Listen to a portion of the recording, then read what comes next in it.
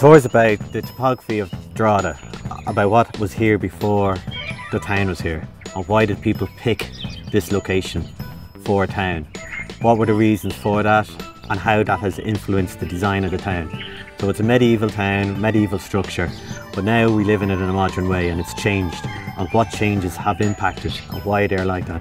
So we'll look at kind of Drogheda through phases of different maps, and we'll walk around and we'll see how some parts of Drogheda have become very built and very urban, and other parts have become nearly ghost towns and quiet and never been built on at all.